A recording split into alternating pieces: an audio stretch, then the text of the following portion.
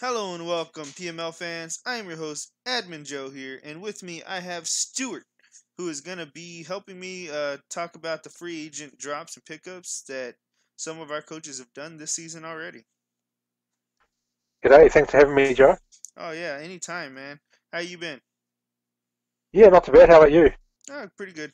Can't complain. Good weekend? Good weekend? Oh yeah. Excellent. All Good to right. hear.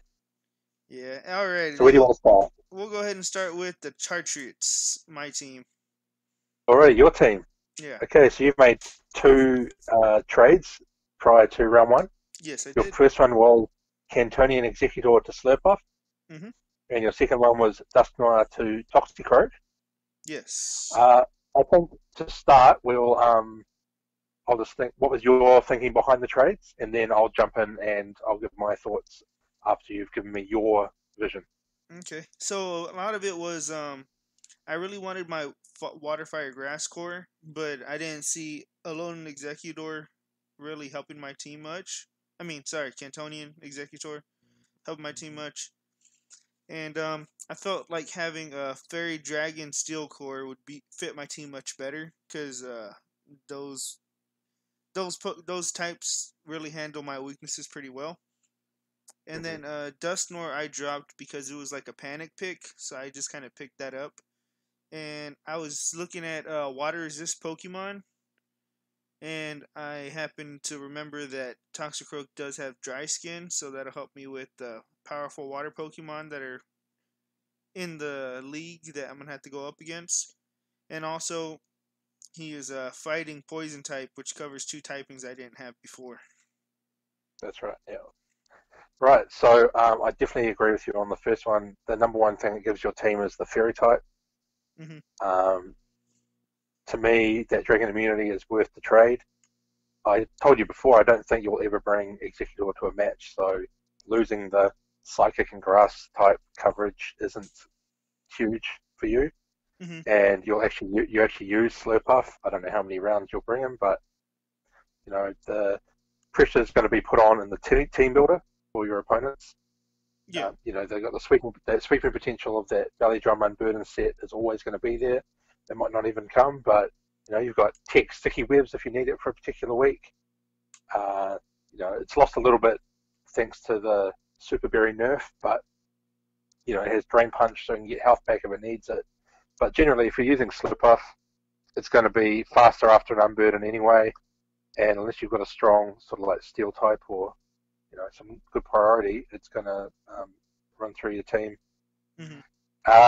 The Dustin trade, I totally agree with you. I think that yes, okay, you lose the ghost typing and you lose some defensive utility, but once again, I don't think you'd necessarily bring it to many matches.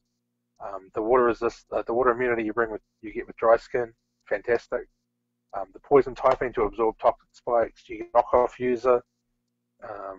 The utility of it being able to be run physically or specially. Sword dance, nasty plot, sucker punch, vacuum wave, priority on both sides. Mm-hmm. The speed tier is pretty good at 85, so you can also use Toxicroak as a scarfer if you need to on a particular match. And all those things added together means you can slap it on pretty much any team. You don't need to build around it. It can be built. You can use it with Blastoise. You can use it with Charizard. You can use it with any of those mons. And the biggest minus I can see is you lose a spin blocker, but you know that is what it is. Yeah. I prefer the first trade to the second one, but team balance works in both trades to me. So I don't think you've lost out. I think they're both good trades, and I look forward to seeing what you do with them. Awesome, man. I appreciate it. And then we can move on to the next team that made some changes. It's the LA Kings. Right. So the trade here was Surfetch to Gallade. I Yes. was genuinely surprised by this trade. I gave this team an A plus in the draft analysis. It's still a great team, don't get me wrong, but I personally really rate Surfetch. I used them in the last league. I O-coded the blade from full when I smacked it with a banded close combat. I used first impression every week. Braver was great, especially when you Dynamax. It gives that max airstream. Hmm. Scrappy was really useful, but I can see where he's going with Gallade as far as like he's got a justified user. He gains the psychic type without losing the fighting type. It still has priority, arguably not as strong, but still, very useful. Far more specially defensive, can take those hits better than Surfetched could. Hmm. So it's also more versatile in the move sets that it can run. Outside of Bandits, Surfetched is not as strong. Like you can run a Life Orb, so you get a bit more versatility, but Gallade has a lot of different things it can do. Knockoff user as well. It's way faster. Uh, it's added a Ghost and Dark weakness, but there's no issue to that because there wasn't really one to start with on the team. Hmm. And yeah, I'm looking forward to see what he's going to do with it because I can kind of see why he's changed to Gallade, but until we see it in action, can't really comment too much more. What do you think? Yeah, I was also surprised a little bit just from the lack of power Gallade has compared to Sirfetch. I mean, it's not a significant drop off, but it's enough of a difference to make you wonder. But after talking to him for a little while, it did make a little sense, a little more sense, I should say. Whenever he was describing that he wanted to be a little more unpredictable with with some mons he was bringing, and he felt Yeah, like Surf Edge could easily be countered. Where to Gallade, it make the opponent really think about what he's using that for. So it yeah, makes definitely sense a to fair me. point. Definitely a fair point. Yeah, So yeah, I think he didn't make a bad trade at all. It was a pretty good trade. yeah, it's a good trade. It's an interesting trade. All right, and then that brings us to the Rising Raichu's trade of Phalanx for a Lowland Persian. Right, so I just got to start with the fact that Phalanx is absolutely hot garbage, absolute trash. Um, okay, it has Defiant, no retreat, first impression, but it's so weak that in almost all aspects it can't make use of these moves and abilities effectively. That's even after a no retreat. It just gets beaten down by neutral hits from average Pokemon. Hmm. So to me, a Alolan Persian is a huge upgrade, and of all the trades that are made prior to round one, this was my favorite. Knockoff, parting shot, fake out, switcheroo. There's so many support options that Mon has for the team. It will allow all the other Pokemon on the team to perform their role better. Yeah. Whereas I don't think Phalanx did anything for the team as a fighting type. So losing the fighting type is no issue because it wasn't strong enough to do anything anyway. So you might as well allow other Mons to be the offensive parts of the team and then use Persian to be the defensive part. I mean, yes, okay, it's weak to fighting types and it adds a fighting weakness to a team that's already quite fighting weak. Hmm. But when you've got Pokemon like Togekiss and Xatu who resist, it's not a huge issue. And also, Alolan Persian has Fur Coat, which of course doubles the defense stat, which I'm pretty sure it's 60 to 120, I think, Yeah, which it allows it doubles it to, completely. yeah, which allows it to, it can perform that support role much better. And who doesn't like a parting shot mon? And it's got, a lot of other utility as well. So I'm excited for him to have made this trade. I think it's a huge upgrade. Oh yeah, I also think it was a better trade. I've tried using Phalanx, and Phalanx just isn't there. Whereas Alolan Persian, like you said, is very defensive utility and even offensive if you really want it to be with its high That's special true. attack. That's true. Yeah, nasty flop. And if he wants to, he can even toxic stall, make those turns last a little longer with fake out help, It's and true. you know, Yeah, there's just so many things that Alolan Persia brings to the tables that Phalanx could never do. And exactly. And you don't know which one's going to turn up, oh which yeah, is always good. Like any pressure on the team builder, I always talk about it. Pressure on the team builder is just as good as pressure during the match because you never know what's going to turn up. yeah, and you always got to expect parting shot, and there's really hardly anything you can do about it when it goes off. Exactly. So Exactly right.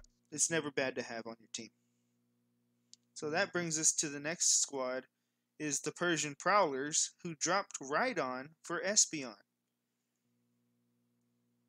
So I don't know if it was mentioned in the analysis video, but this team was very physically offensive. Like there was a lot of physical Pokemon. I don't know if there was any special attack users other than Mr. Rhyme. Mm-hmm. So giving it a fast special attack user is huge for this team. And by fast, it's second to only Persian on this team, base 110 for Espeon. Yeah. And speaking of parting shot before, Magic Bounce really useful. It's going to make opponents think twice about clicking status moves and other moves. Um, whereas Rhydon didn't have that. It was, it needs a lot of help to set up, and it's got those massive 4 times weaknesses. Yes, they lose a stealth rocker, but when you've got Shuckle, who's one of the best stealth rockers in the game as far as defensive utility is concerned, I don't think it's that much of a loss.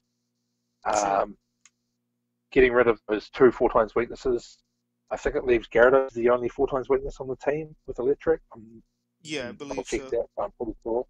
And Espeon isn't restricted to using Eviolite like Rhydon is, and it doesn't need a setup to do damage either. You just send it in on a slow 'em on and click one of its psychic or coverage moves, and away you go.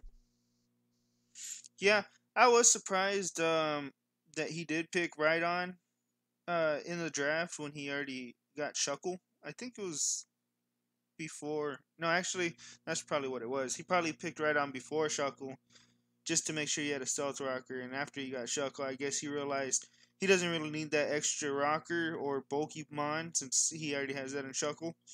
And he Yeah, could change that out for some offensive pressure, specifically special, since obviously, yes, he was lacking that. yeah, and also just like Toxicroak for your team, I think he can just slap Espeon onto a team. Um, it can be like if he needs a 6 mon and he can't think of anything else, I might as well bring Espeon because it's got that magic bounce utility or it's got strong psychic moves that I can use. So I think that helps as well. That helps as well. Oh yeah, and it's certainly going to be a fun match with him being my first opponent during the season. So we'll see how Espeon impacts the game to where it would have been different if Rhydon was showing up. Yeah, well, once again, it's something you have to prepare for, Oh and yeah, it's got that massive, that big jump in speed tier that he didn't really have. That you're not even though you can bring Persian, regular Persian, and it's got some of the utility of a Alolan Persian, it's hmm still not it's not as threatening. Whereas Rhydon, you know that if you've got something faster than it and you've got something that can hit that 4 times weakness, then it's going to go down. yeah, Whereas Espeon, you got to prepare something else for it. You got to bring your ghost moves or your dark moves, or you know you can't just throw a toxic on it and it'll go down because it'll just bounce it right back. So yeah, yeah, very true. And with the high offensive pressure, I doubt anyone would want to try to toxic stall it as well. exactly right. Yeah, you're better off trying to just like the other physical, the other sorry offensive evolutions like Leafeon. You just got to get in and start attacking it because before you know it, it'll lose your HP before you blink. Yeah, and especially Yeah, with Espeon, you want to hit it on its defensive side since its that's right. special defense is so naturally high. That's right. But all right, any thing you want to add to this, Stuart? No, I think that pretty much sums it up. Yeah, I like your 2 trades. I'm interested in the Nido Kings one. I'll look forward to seeing what he does with it. Love the Raichu trade. Think it's the best one. And right on to Espeon, another good upgrade. Um, it'll be exciting to see how week 1 goes and whether or not anyone makes any further trades going forward. Oh yeah. Well, that'll sum it up for our week one free agent trades, moves and trades, and we'll just have to see how week one racks up now with all these changes that just happened, and be prepared to watch that next weekend, guys. That's right. Good luck to everyone. See you guys next time. Ciao.